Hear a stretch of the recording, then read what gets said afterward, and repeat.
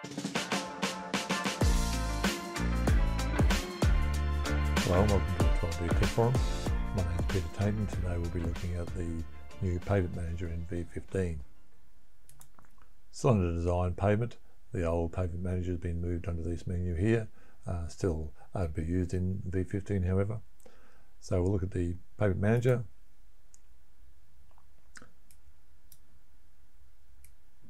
The main improvement in the Pavement Manager here is the ability to have unlimited number of layers. The naming convention is still very much the same as what it is in version 14. So again, this syntax here makes up our naming convention for our models. So we've got pavement mesh and pavement mesh strings, and then the name of the reference string is usually added once you run the snippets inside the MTF file. We've added in a new attribute tree name. So if we look at the attribute that we set for our pavement, again we set the pavement type, layer description, information, depth, number of layer, also the lowest, highest change, the length of the tri-mesh, and also the surface area and volume over that length.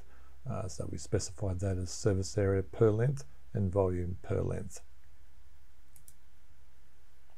So this is user definable. So if you enter whatever you want, for the output to IFC, I have to just enter the tree structure group heading of BIM, and everything underneath there comes out as tabs in IFC.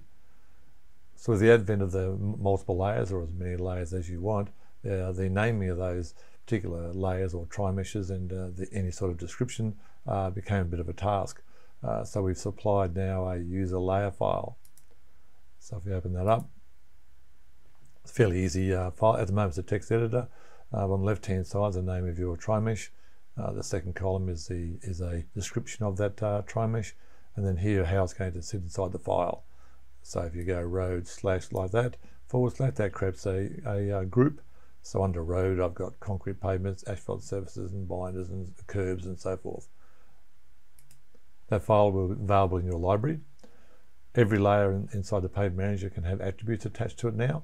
So in that case here I'm using of our choices from default and so forth, I'm using MetaConnects. So on the utilities MetaConnects file, if I have a look at that job details, we can supply that inside our library. So it's just a small file just to give you an idea what you can do. So obviously you can have choices for staging, you can have a district name, a region number, road number, so totally customizable. Again, under assets, you could possibly have something like a description, a unit class number, a discipline code, status, owner, and so forth. And they're applied to every single layer that you define it on. So under my pavement layer, again, now that we're in a grid, you can go select on here, right mouse button, and duplicate. So our layer definitions are in this column here. These two columns are for information only. So they tell you how many layers are active in that layer description and the overall depth. So when I select the pavement and I go left button on the description, that layer name file is then activated, and you can then select a standard name tri-mesh and description from a list. You then specify a depth. There's some attributes that you can set for each one of the layers. We still have the inner and outer offset for the pavement, but we have a slope now available for every single layer inside your pavement style. If you don't have anything in here, the default on the snippet will be used. Then you've got colors, tins, whether it's active or not. So in that case here, I've turned these two off just to show that they're a red color when they're not active. So you are at this stage here dependent on a standard naming convention or standard names. If you decide that you didn't want that, you can simply just come back in here and turn that off. So when you go back into the pavement again, so when you go left button here, it's just a simple entry. It's just a matter of going back and turning it on and off. So the curbs operate similarly. You can have as the left button here and go down to your standard naming convention for curbs. You can set ones up for barrier curves, rollover, medians, anything you want. What's important in the curb profile is the depth below the curb, and also the offset behind, and the colors are up to you. You can add attributes to every single layer or curb type. And the same goes for verges. So you've got a description, a name, attributes, and any colors that are available there. Now look at one of our roads that using the new Pavement Manager. Obviously what comes with the new Pavement Manager are new snippets. So the new snippet is so there's only one for curb, so it does the whole curb profile and also curb only. So we try to get the same naming convention, try pavement and from attributes, and it's just got this new curb feature inside here. So here we're actually changing our pavement to a different style, PTO1, PTO3, still using the same curb shape, but we're just changing the pavement as we go down the road. So basically the snippet looks very similar to what it does inside version 14. The good part about this is only the styles that you have active shown in the list, and the same goes for the curb style. We still require the identifier for when you use the snippet. This goes into the naming convention as well, as not only for any name grades, that sort of stuff later on that you may be using, but the name for HBSB on the left hand side, and that descriptor A, and then also the alignment string that it belongs to. So you'll notice in this here that for this particular new snippet, we only have to ask you for the start and back of the curve profile. So here we're looking at a curve profile, and we're changing from a barrier to a median curve. So you only have to specify these two, stop the lip of curve in the back, and any strings in between are then copied to make up the curve shape. So just allows you that sort of flexibility, and to be able to apply those curves at any stage.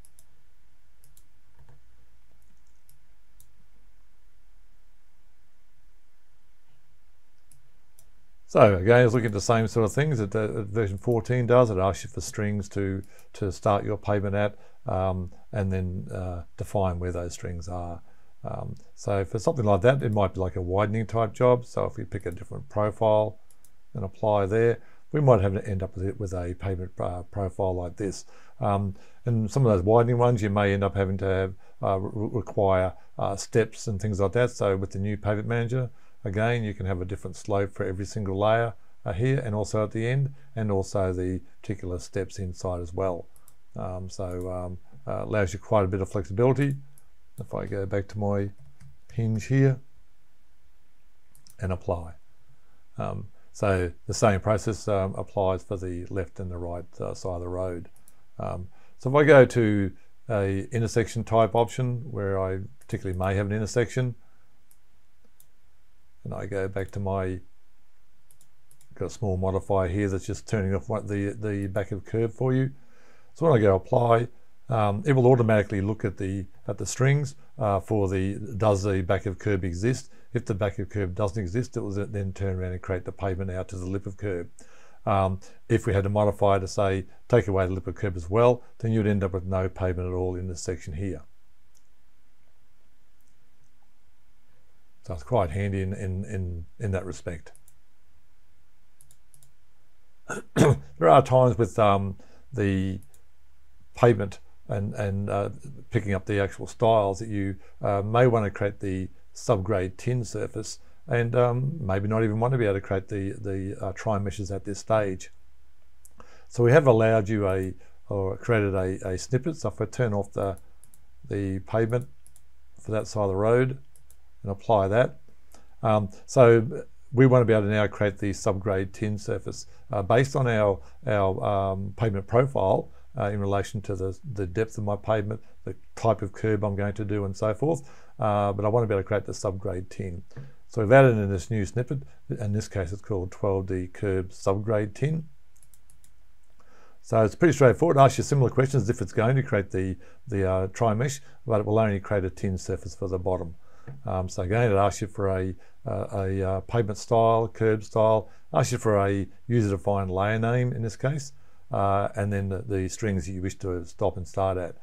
There is a copy mode at the end of the curb, so when it works out where this point is here, it allows you to either just copy up to the back of the curb, or copy to a link, or copy all the way to the end of the string. So this is what this copy mode is all about. So if I apply that, it'll then turn around and create the tin surface for you. So you can see in your view over here, the tin surface, and in our view here. Again, has the copy to end, copy to link, and none. So again, in this sort of option here, if I turn on the other one, which is the next 25 odd meters down the road, it has then a different profile for my triangulation. So again, it then steps. So these snippet can be used at any time. If you, depending on what layer you're going to use, then the create subgrade tin does all the other work. So you specify the layer that you entered, and also some naming convention for your strings and tin and so forth. There's also a little 5mm vertical wall value there for the machine control. So if I go to my right side now and I turn off my pavement and add back on my tin and recalc again, then you'll see the actual surface here. So it's a really good feature, and then again, be able to create the subgrade tin based on your pavement style, so you can change the pavement style as you go down the road and all the different copy options, and not necessarily produce the tri-mesh straight away.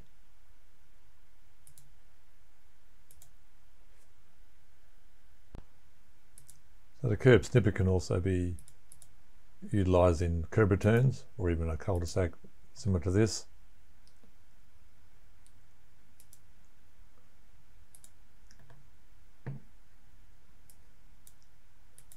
So on the left-hand side of the road here, because what the cul-de-sac's about is picking up the new pavement curb return. So again, it still picks the hinge string, little bit of curb and so forth, but it just says use curb only. Has the option to change the slope of the curb, just like the normal options do. What we've also got here is a verge option, which utilises that verge part of the Pavement Manager that we showed before. So it asks you again for the curb pavement, the actual curb definition, so it knows about all these strings, and also then a verge string over the side over here. Normally it would be, say, a footpath string or something like that. So it'll then go and create the tri-mesh shape for you for the verge, and again all the attributes are available on all the tri-meshes created inside the snippets. So again, under pavement, we have all the information. This one tells you what the adjacent curb was, the layer name, and again the volumes and surface areas for that particular length.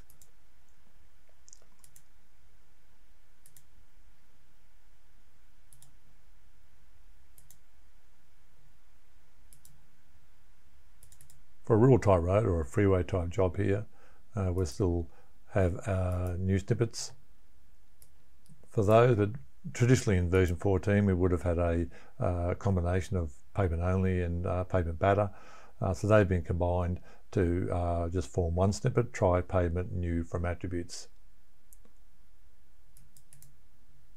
So in this case here, it's going from the reference string out to my edge string here. So this one has 2 lanes and a change in crossfall. So you can use the link copy mode. In that case, it's going from start to end all links, as different to only start and end. So it depends on what you want to do. You can have individual ones for each lane, or you can then copy from one straight across to the other. Similar things what the version 14 did, reference string and so forth, and there's not much difference other than the fact that it can copy across and have multiple layers. So for the same for the other one, it has a different layer change here, so it's copying from there to there, but with a totally different depth pavement in that case. And again, I'll specify the batter. So with this new option, you have to, for this grade here, for your batter, you have to specify a name grade. It doesn't ask you for links and all the sorts of things that the other ones did inside version 14.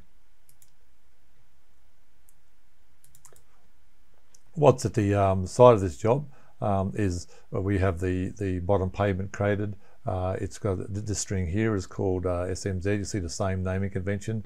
Layer 6, it's called Z, left hand side, A1 descriptor and it belongs to that particular road.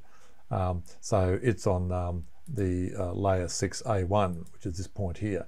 So we want to also then do a pavement from that point down to a design string. So there's different strings on different layers. So we're using the only start and end option rather than the copy command.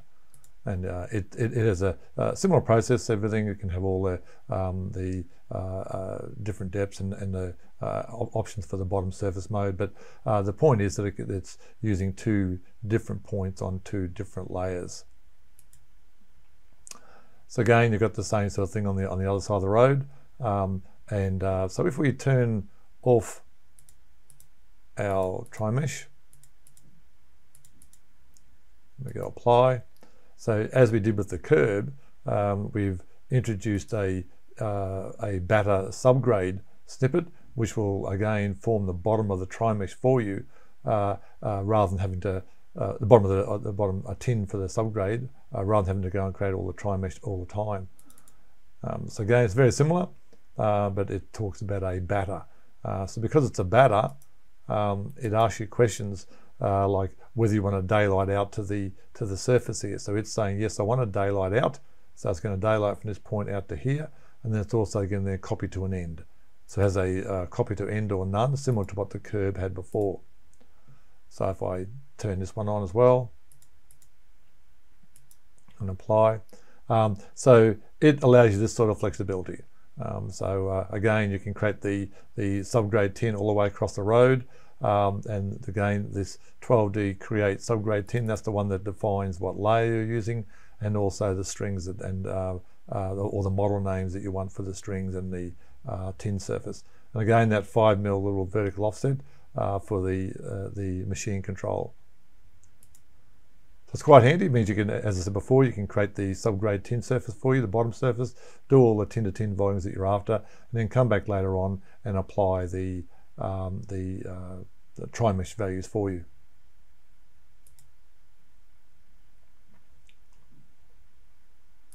So again, for the other side of the road, if you are looking at the different pavement types, you've got the option to copy across the pavement, and you've also got the option to take into account the naming convention or the actual descriptor. Here we've set this up so we've got 3 or 4 different ones: lane 1, lane 2, lane 3, lane 4.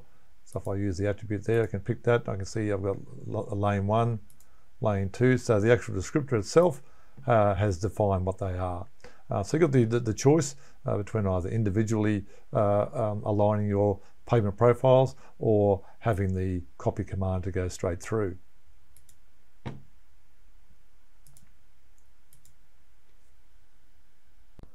So just to sum up, again, under the new Pavement Manager, you have total control over the number of layers you want. You can define and copy inside the grid and duplicate. You also have total control over any of the attribute information that you wish to group together. In this case here, under BIM Pavement, information about the pavement and different attributes for every single layer. So when you go under the BIM Export IFC, this is where you pick your data, go under attributes, say what's my IFC attribute tree, and I would type in BIM. So when you export the data, this is what you're going to end up with. So out in the IFC, you then can pick on your pavement profiles, and you have in this case here, the MetaConnects ones that I've set up, a tab for that, and the standard 12D pavement one. So again, we've got the pavement type, information, all at your fingertips in the IFC. So I'd like to thank you all for attending today, and I look forward to you experiencing using the Pavement Manager.